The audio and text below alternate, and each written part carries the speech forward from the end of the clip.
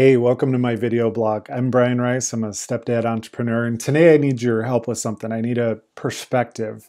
So I'm about to head out for a run, and I've been reading this book by Stu Mittleman called it's called Slow Burn, and it focuses on this topic of going slow to go fast. And there's a 12-week course or curriculum, and it basically goes from zero to if you want to run your first marathon.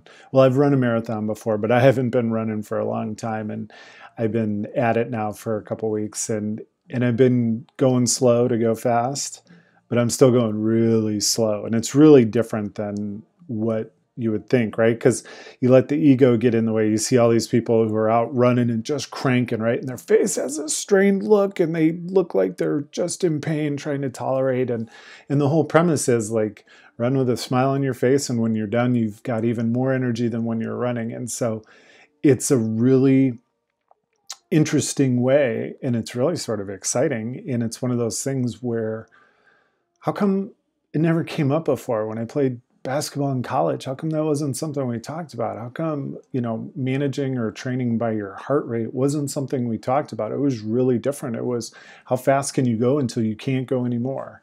And it's just different, right? It's like flipping it right on its head. So I'd love to know your thoughts on it. And if you've read the book, I'd love to hear your perspective and even hear some of your stories as well. So be sure to subscribe and throw in a comment. Let me know your thoughts on it. Talk to you soon.